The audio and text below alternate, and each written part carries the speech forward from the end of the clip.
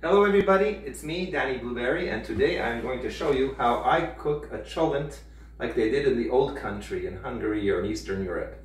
So come on along, I'll show you what you need.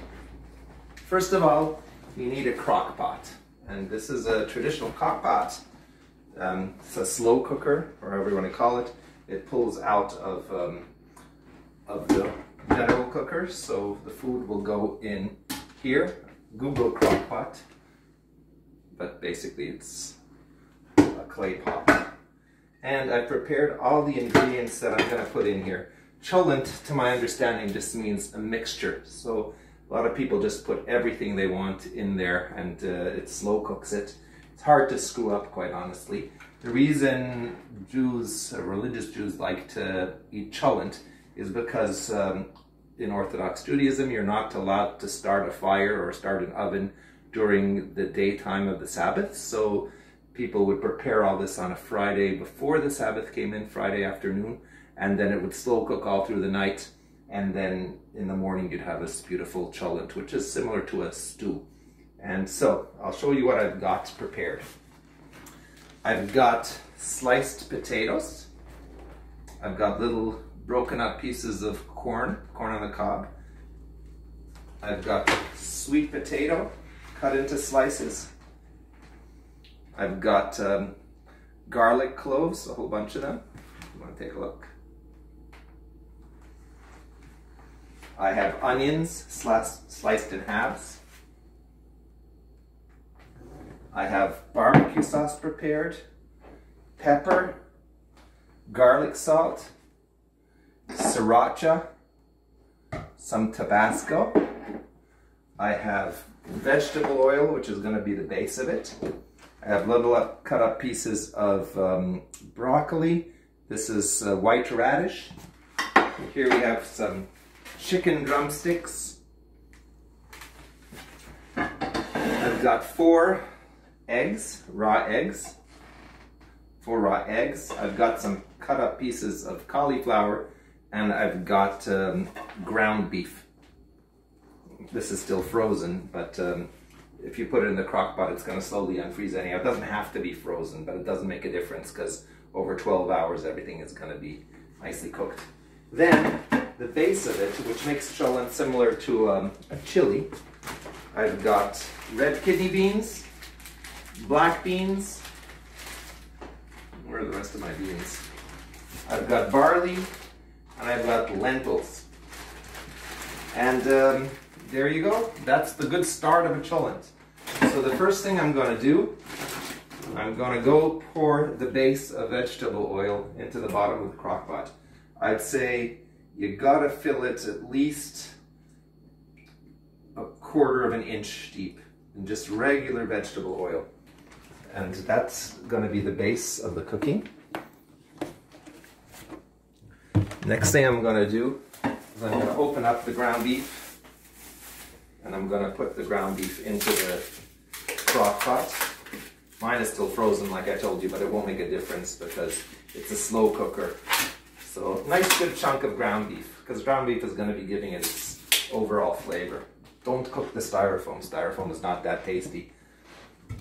So ground beef in there. Now we're going to put a good amount of barbecue sauce into this. That's also very important because it gives it all a flavor. So I would say half the bottle of barbecue sauce in there. You could be very liberal because it cooks over a long period of time, and you can keep adjusting the taste if you taste it over the night. So I did the barbecue sauce. I'm going to add some sriracha. Also, just be liberal with it. It's really hard to screw up a cholent. This will make it somewhat spicy.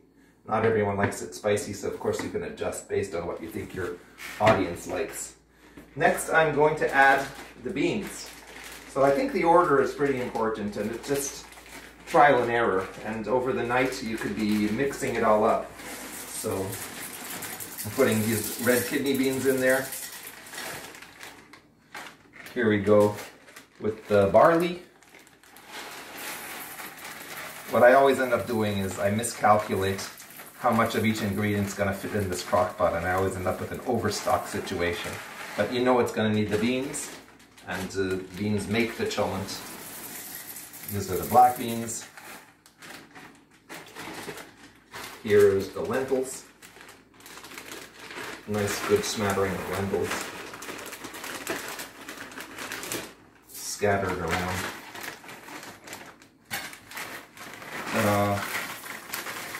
So now you have the ground beef in the bottom, the beans all around it. Now we're going to start putting in some drumsticks. I have chicken drumsticks. Something about the drumsticks, when they're slow cooked, the bones just sort of dissolve in your mouth. So I'm going to put in 4 drumsticks. Ta-da!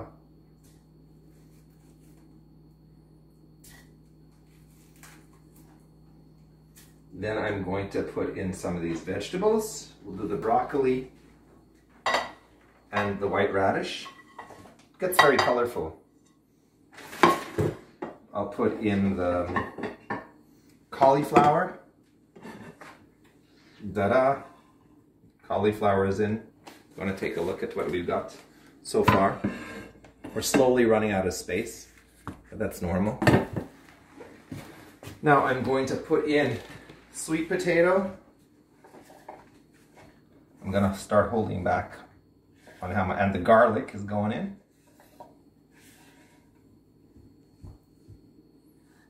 Sweet potato tastes delicious in here. My favorite of everything that goes into the cholent is the onions. So I'm going to stuff the onions around. Because when the onions melt or become soft, they're just delicious. You don't get onion breath from it. And so the onions are going in. Looks like I don't have too much room for the corn or the regular potatoes, but I'll put some in. As you take a cholent, it's a very slow cooker, so you can actually eat the cholent. It goes down. You can add ingredients later. Just keep it going. So I'm going to put some corn here and some of the potatoes. And finally, the raw eggs. You've got to be careful not to crack these eggs because they're going to cook themselves. And they're going to become hard-boiled eggs, but they're going to absorb all the liquid from the cholent. And when you open them up, they're going to be brown. And they're really delicious. So there you go. This is the beginning of a cholent. I'm going to add a little bit more vegetable oil.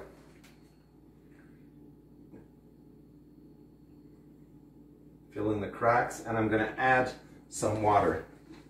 So it's regular sink water.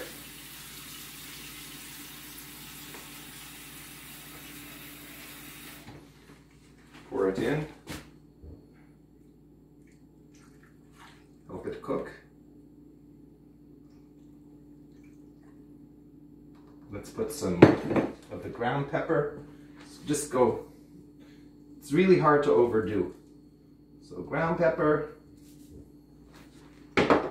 garlic sauce, garlic salt, and we're ready to go. I'm gonna put the temperature onto low. Crock pots usually only have 2 settings, high and low. But I'm going to put it on low, and it's going to start bubbling and smelling delicious in about 8 hours. And I'll be back and I'll show you what it looks like in the end. So it's best to have your crock pot on a metal tray underneath, because sometimes it bubbles over and you don't want it all over your counters. Put this thing on very gently because you don't want to crack the eggs. And ladies and gentlemen, you have the makings of what's going to be an amazing cholent. So thank you very much, and I'll come back to you in 12 hours and you can see what it looks like. Well, hello everybody. It's now Saturday morning, about 13 hours after I started my cholent. My regular photographer is fast asleep, so I'm doing this by myself with a selfie mode in my camera. But let's take a look at the cholent. It is bubbling. Everything is mushy and soupy. People like soupy cholent, some people like mushy cholent. Now it's still at the soupy stage. You can see these raw eggs are now hard-boiled eggs. The onions are now softened. Sweet potato is soft. The corn is going to be edible right off the cob. but I'm going to leave it a couple more hours. If you dig up, you can see everything is getting mushy, but it's not as mushy as a mushy cholent can be. But meanwhile, I've been tasting it all night because I really can't wait to taste my cholents. And as I grew up ultra-orthodox, every Saturday morning the whole house would smell of cholent, which is this beautiful, rich smell that goes throughout the house. And I'm going to try some, like I've been doing all night, various stages, just to make sure the flavoring is right. It does taste right. You can always add more salt, you can add more pepper, you can add more sriracha, more Tabasco, more barbecue sauce. Keep refining it as you like it, but it's already delicious. Like I said, it's hard to screw up a cholent. Talk to you later. Maybe I'm going to show you a mushier picture. For now, bye. Well, hello everybody.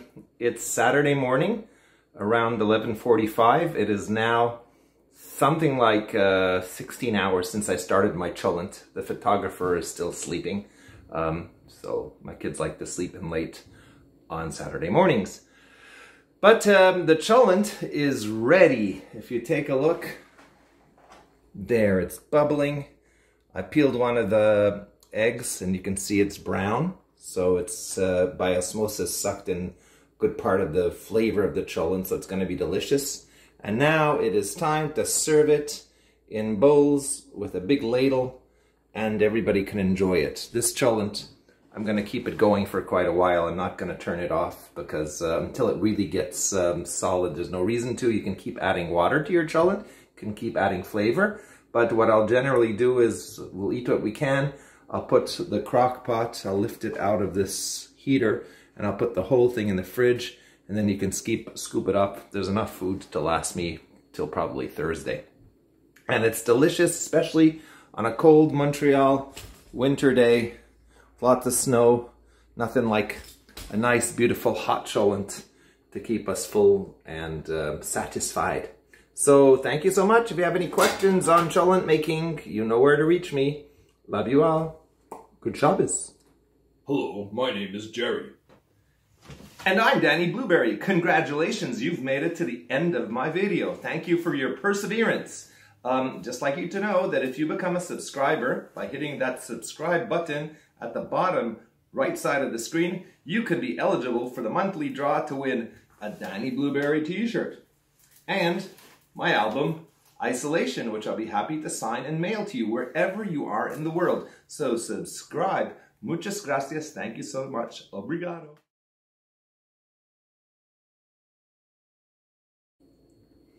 Well, hello everybody. It's Saturday morning around 11:45. It is now something like 16 hours since I started my cholent. The photographer is still sleeping. So my kids like to sleep in late on Saturday mornings.